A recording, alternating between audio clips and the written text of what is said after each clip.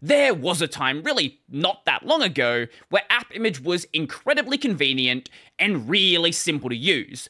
All you would do is download the AppImage, maybe rename it to make it a bit easier to find, you would make it executable, and then in your file manager, double-click it, or from a terminal, you would just run the file. And then on pretty much any Linux system, it would just load the application.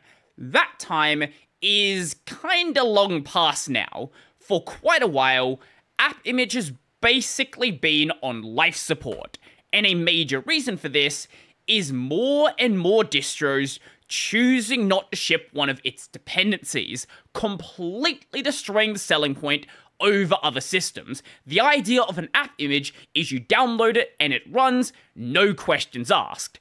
And it's very unclear from the AppImage website that there's even anything you need to install. Leading Linux distributions, download an application, make it executable, and run. No need to install, no system libraries or preferences are altered. Can also run in a sandbox like FireJail, and lists out all of these different distros here. This one shouldn't even be on the list anymore. Distribute your desktop Linux application in the AppImage format and win users running all common Linux distributions. Package once and run everywhere. Reach users on all major desktop distributions. And it doesn't even mention the dependency in the quick start guide. Literally all it says is you can run it. Or from the terminal, you can run it.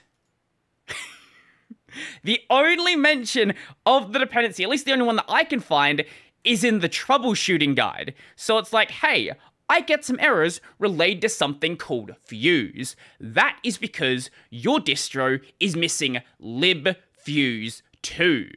This project had its last release all the way back on January 5th, 2019, but that doesn't mean that libfuse itself is over. There's a libfuse 2, so there's probably a libfuse 1 and a libfuse 3. This is a maintenance release from the 2.9 branch of libfuse. Users are encouraged to transition to the actively developed lib 3.x, with its latest release being 3 weeks ago, libfuse 3.14.0.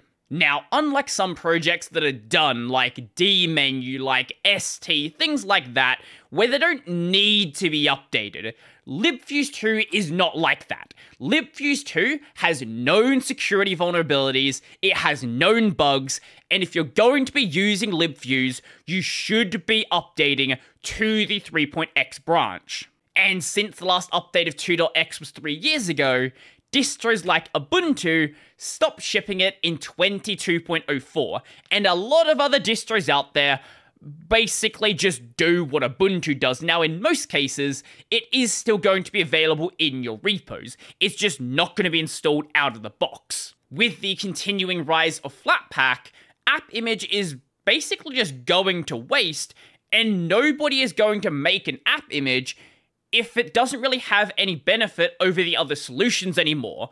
But finally, the AppImage developer accepts that there is a real problem. Not just the problem with libfuse 2, also the Alpine problem. Use libfuse 3.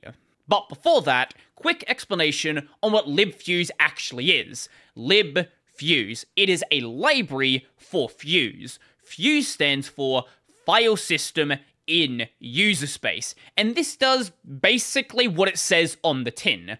Typically, file system operations require you to be a privileged user, typically the root user. You don't want to just have a regular user, making petitions, deleting the boot petition. So leaving this to the privileged user, makes perfect sense.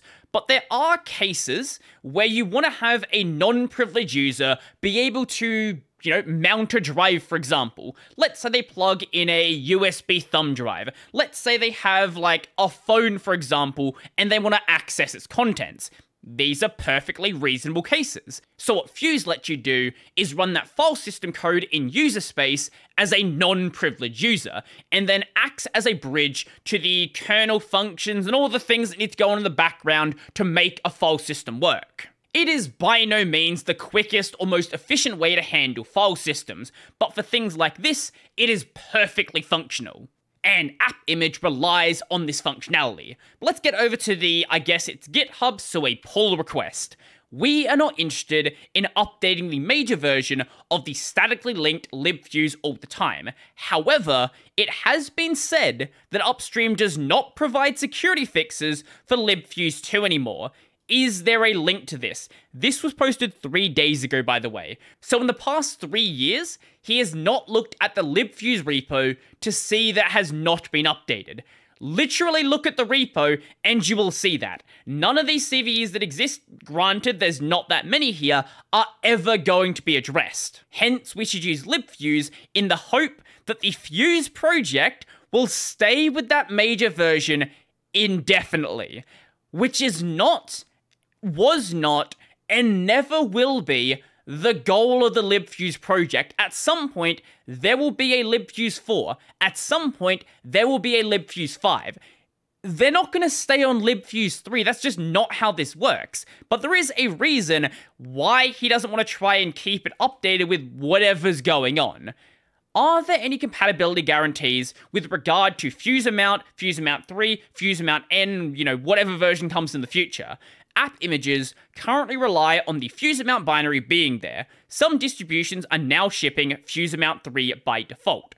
One day, they might ship Fuse Amount 4, Fuse Amount N. It would be very valuable to know for sure that versions of Fuse Amount will continue to be compatible to earlier ones, so that things like GoFuse could be made to work not just for Fuse Amount and Fuse Amount 3, but also for future versions. There are no compatibility guarantees, however, multiple major versions of libfuse are intended to be co-installable, and the right version of Fuse Amount should be pulled in automatically through the dependency on the right libfuse shared library. This is true. The problem is that a lot of distros just don't ship the version that AppImage is using because that version is dead. Now, to work out how we got here, let's go back to when Ubuntu basically killed AppImage. When this happened, the dev realized that something had to be done, otherwise there's no reason to even use an AppImage.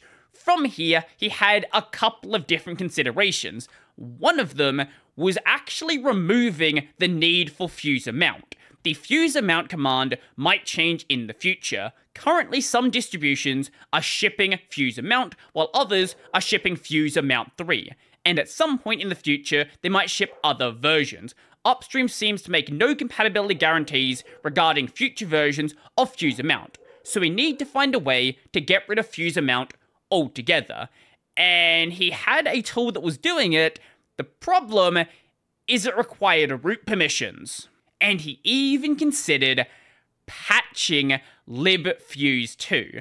Having more than one libfuse doubles the maintenance burden and size, so it is not something we should do. Instead, we should patch libfuse so that it tries in this order: Fuse Amount 2, Fuse Amount 3, so on and so forth until the end of time. That patch would never be accepted because libfuse 2 is a dead project. And then eventually, this all circled back to a completely separate issue from 2018.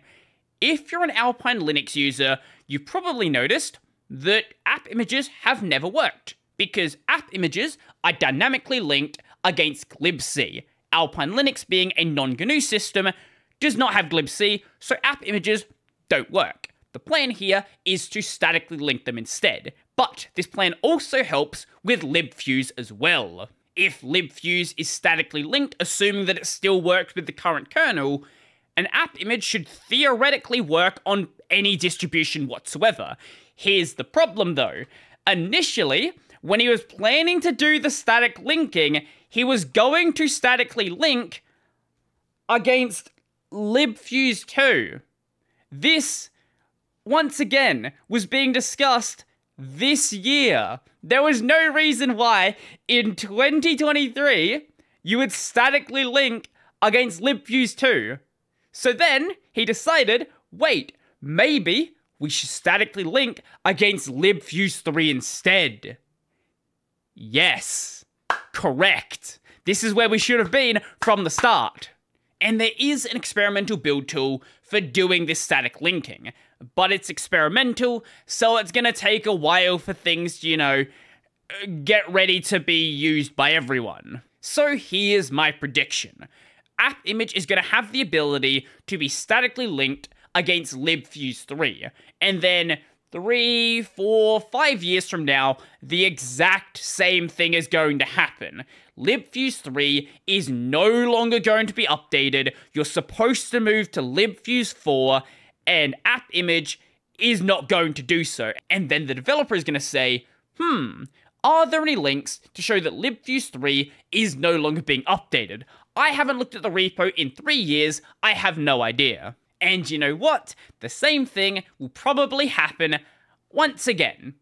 AppImage is a really weird project. It sort of frames itself as this really useful tool that would be great for everybody to use, but it's kind of maintained as if it's a personal project for the developer. And there's nothing wrong with either of these things happening. The problem is when they happen at the same time. Pick one or the other, and it will give people a better understanding of whether they should or shouldn't use AppImage. But let me know your thoughts. Do you think they should do the static linking? Do you think it's not really that big of a deal? You have to just install a package and they work? I would love to know. And if you liked the video, go and like the video. And if you really like the video and you want to become one of these amazing people over here, check out my Patreon, Scribe, Sully, Berapay, linked in the description down below. That's going to be it for me, and use Flatpak.